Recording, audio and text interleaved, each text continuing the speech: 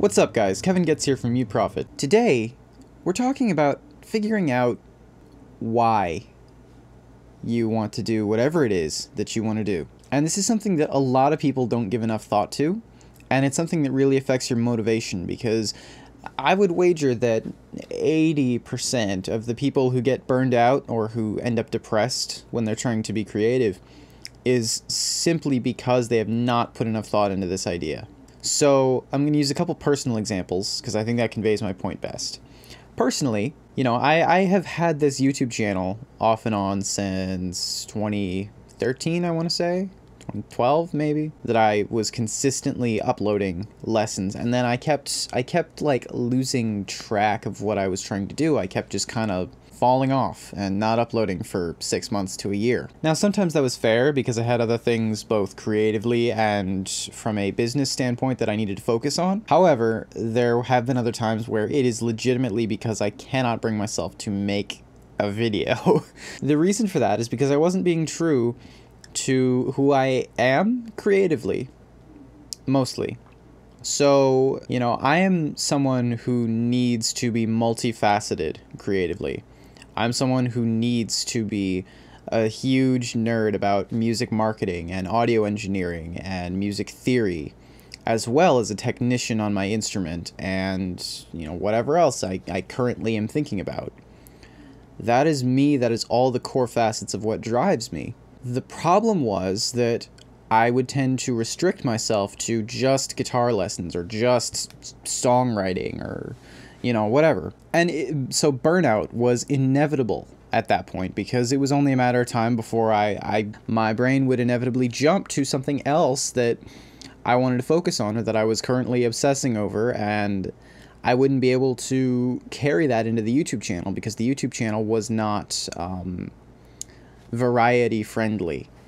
It is now, and that feels good. That feels better to me than I have felt on YouTube in a very long time. It may not be natural to you, and the reason I'm using this example is that it's important to understand why you want to do anything creative that you're doing. So I wish that 2 years ago I had asked myself why I'm trying to make a point to only upload one video a week on one topic. I don't know why I didn't just go, hey, you know what feels a lot better to me?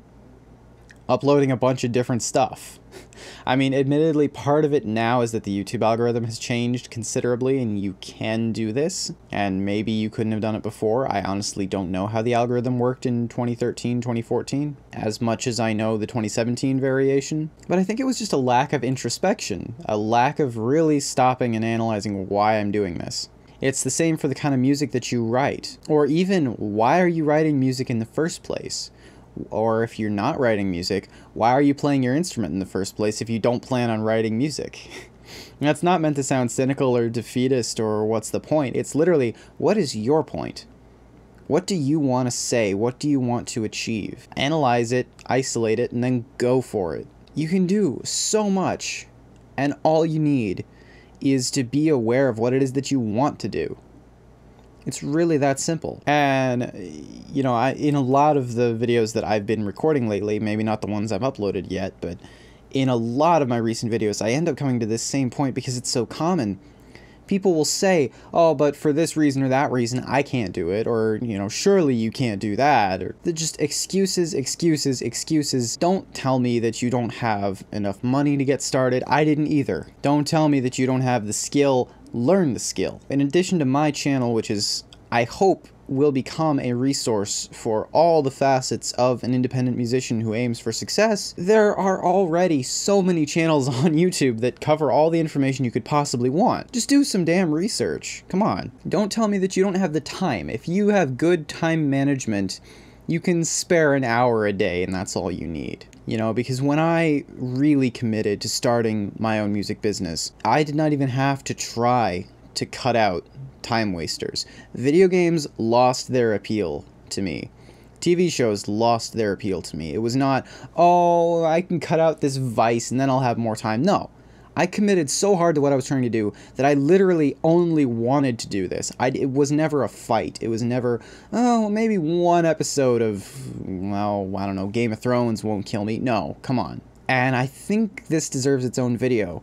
The dopamine response will rewire itself to the point where the only thing that you find truly fun anymore is winning. Is going at what you're trying to do so well and seeing the progress and seeing the success manifesting itself that you don't want to waste your time on something as trivial as a video game. Isolate why you want to do it in the first place, and if it means that much to you, if you have a good why, a good reason, then there is nothing within your own head stopping you from pursuing it with all you have, other than, I suppose, cynicism. But that's my other goal for this channel, is to become living proof that all the things that musicians say are reasons to be cynical is bullshit. I'm already living proof for a good number of those things, but I've got some way to go, and I hope you guys will come along with me for that journey. Thanks so much for watching. I have new videos on motivation and creative mindsets coming out every Monday, as well as other music lessons coming out every single day, including marketing, instrumentation, songwriting, audio engineering. I aim to make this channel the single destination for anything and everything you need to achieve success in music.